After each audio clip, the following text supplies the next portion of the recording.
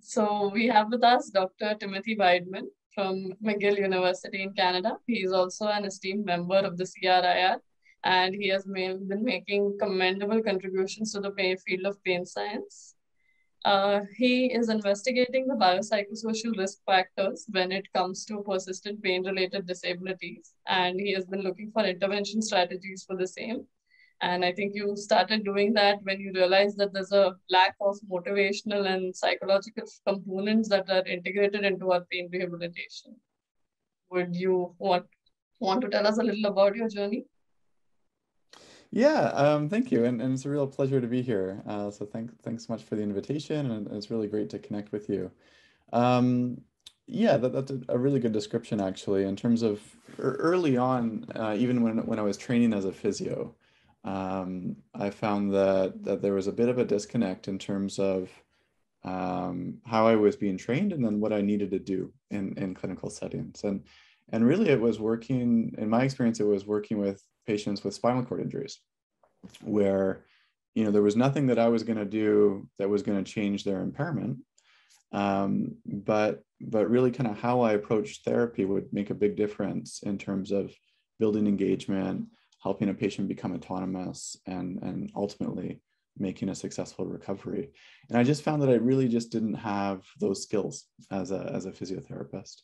And so not all of my research, but a bunch of my research really kind of focuses on that how question. How can we approach care so that we have more success, really framed now in the context of people who are living with pain. And then also a little bit about, how we can kind of think about things in a different way that hopefully again set us up for better clinical engagement and hopefully better outcomes as well. Right. Awesome. So I have seen your multimodal assessment model of pain, and that is a really fascinating way to incorporate subjective pain into research and practice as well. So can you expand a little bit on it for our viewers here? Yeah, and great. I'm really happy that you engage with that. I know it's not always the easiest work to kind of access in some ways. So it's great that you're doing that, and I'm excited to kind of talk about it with your listeners. Have you ever heard of Ludwig Wittgenstein? He's a 20th century philosopher. Mm-hmm. Not really. So he had this really great thought experiment, and it directly relates in my mind to the map model. And he had this thought experiment. It was called the beetle in the box, and he invited everybody to just imagine that everybody has this kind of special box, and everybody calls the contents of that box a beetle. And the box is special in that you can kind of open it up, take a look what's inside your own box, and then kind of close it up. But the catch is that you can never look inside of anybody else's box. And so they have this conundrum where everybody has this thing, and what they call the inside of it is a beetle, but you're never able to compare what the meaning of that word is to somebody else, or how, the contents of your box, what your beetle is, how that compares to somebody else.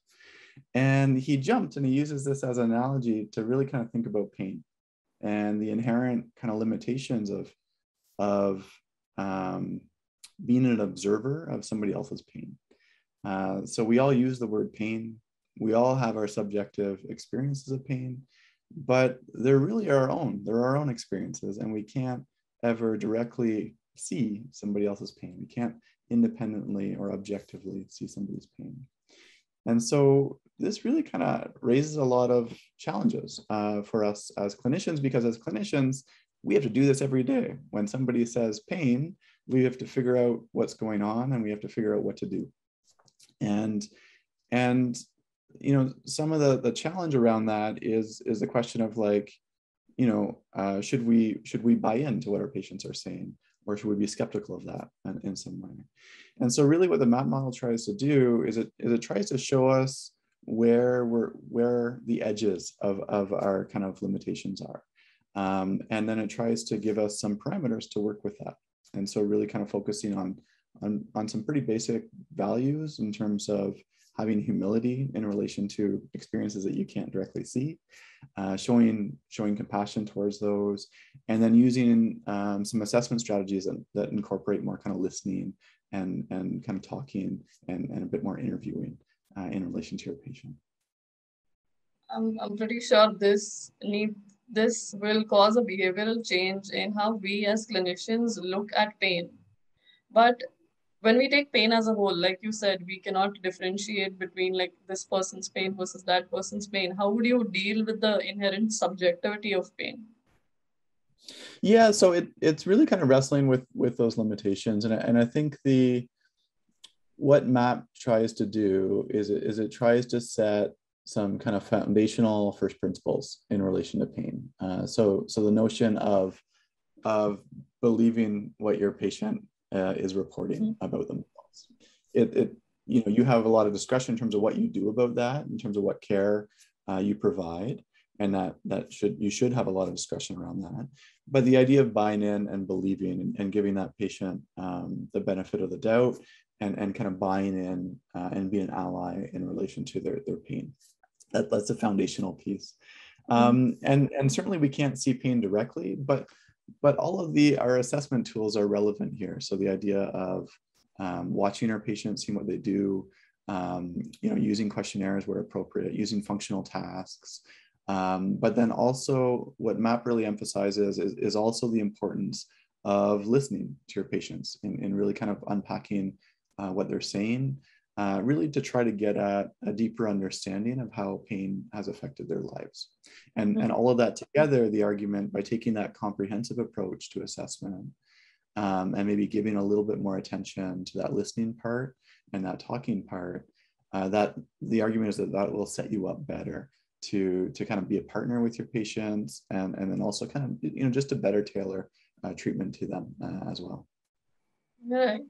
So this mainly would focus on the biopsychosocial framework that we take, like taking all three components, keeping all of them in mind and building a path based on that.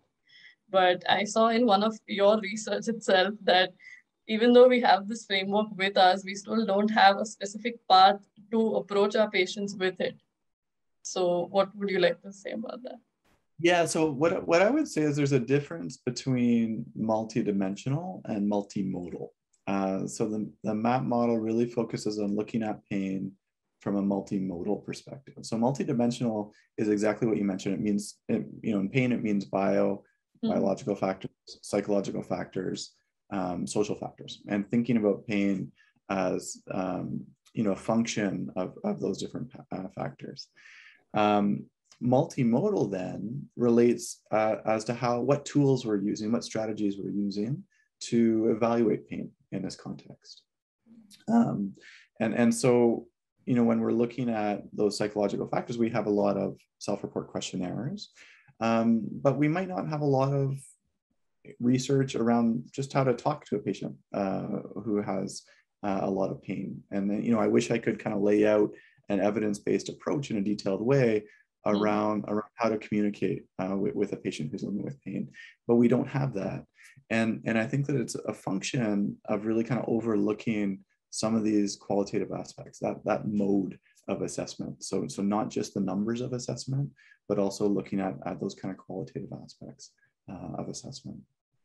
Okay. And I can talk a little bit more about why I think that's important, if that interests you.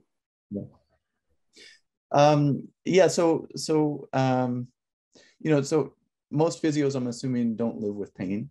And so it can kind of feel odd to say, well, why don't we just use 0 to 10 scales of pain intensity? Why don't we just use a standardized questionnaire? And to a patient, it might feel obvious as to why we would want to focus on their narrative and focus on how they're describing things with their own words. But to a physio, it's not always obvious. And so an analogy that I often use is to kind of do a little kind of thought experiment in love. So imagine a time when you were in love and think about, how that influenced how you felt, how that influenced the relationships in your life, how that influenced the things that you did during your day. And you think about all that kind of complexity of that experience. And then the question is, how would you rate that experience of love on a scale of 0 to 10? 0 is no love, 10 is the most love you could imagine. So if you think, imagine a number that kind of captures your experience of love. And then imagine you're sitting down with a friend and you kind of just, share with this close friend that you've just fallen in love. And just as you're kind of ready to kind of, narrate this experience and how it's shaped you, they say, whoa, well, what's your intensity? What's your rating of this love experience of yours? And imagine that you tell them this number and then they stand up and they leave the room. Imagine that all they have about, all the information that they have about this experience is this one number. How confident would you feel that they actually kind of understand what you're living and what you're experiencing? If they were to offer you advice about, how to navigate this love experience or any questions you have, how confident would you be in the advice that they have? Or what if they start to challenge your experience and they say, well, that's not really how I would act if I was in this much love, and they kind of challenge that experience. This, of course, seems totally ridiculous, but it's functionally kind of what we often do in the context of pain assessment.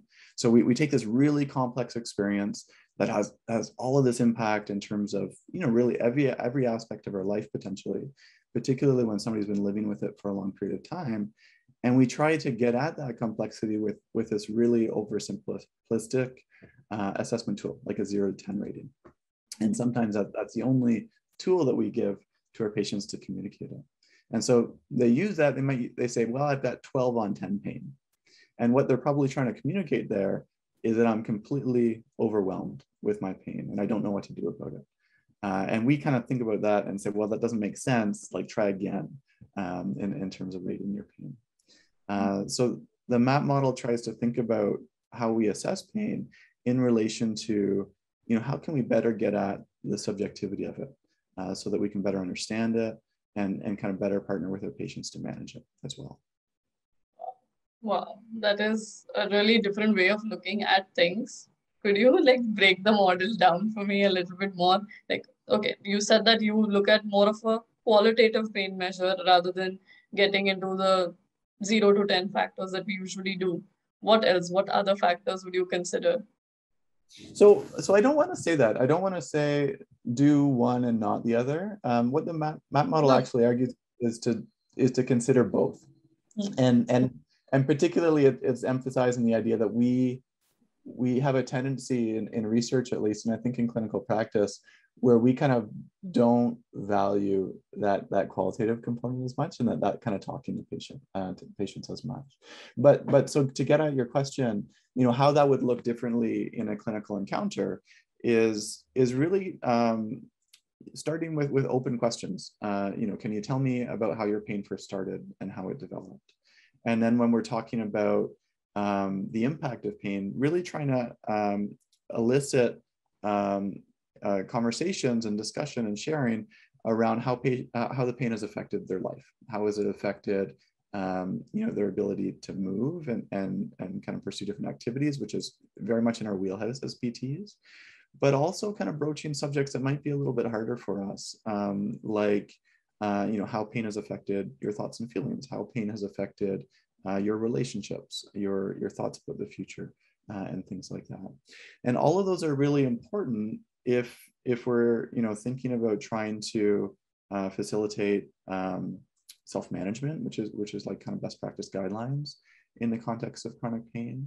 And they're also important if we're trying to serve as a role of a primary care provider, where we have a role in seeing the overarching picture of the person in front of us, thinking about what we can offer them, but also thinking about where we might need to bring in extra expertise. So if we think about the overlap, for instance, between chronic pain and depression, we're not going to be targeting depression, but best practice recommendations say that we should be screening for it. And so those kind of questions help bring us into a space where we can kind of do that a little bit better, if that makes sense. Previous research that has been towards chronic pain, a lot of it has been focused using root proxy, like brain activity biomarkers or other things. So how would you say, how important would those be as compared to self-report measures that we are that you are suggesting through your model? Yeah, so I would definitely say both of those things are important. But if you're going to hold one up and say, I'm going to use this as an indicator as to whether my patient has pain or not, then there's no question asked that what we're going with is basically what the patient says. So there's this old adage that, you know, pain is what the patient says it is, and when they say it occurs. And basically the MAP model subscribes to that. And there's been a lot of amazing, you know, technological developments in between when that adage was first coined in the 60s and then kind of now. And a lot of that in recent years has focused on brain imaging. And there's been a lot of discussion around, you know, should an image of the brain or interconnection of different brain regions or a functional look at the brain, should that be used as a proxy for what our patients are experiencing? And I would say definitely not, and definitely not when you have a self-report available, for instance. So if a patient is able to communicate what they're experiencing, then we need to go with that as that kind of best proxy.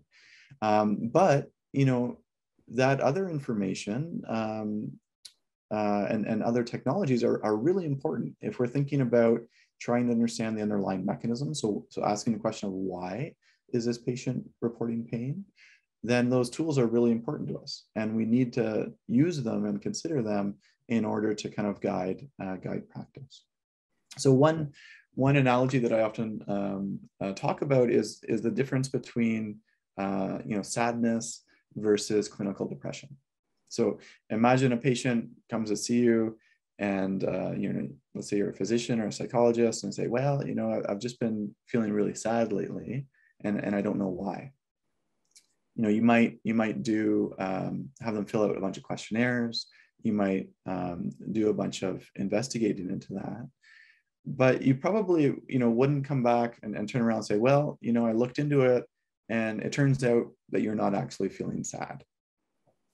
You would probably say, you know, well, I looked into it and, you know, good news is that you don't meet the criteria for clinical depression, but, you know, now let's figure out what we can do to help, you know, you feel less sad.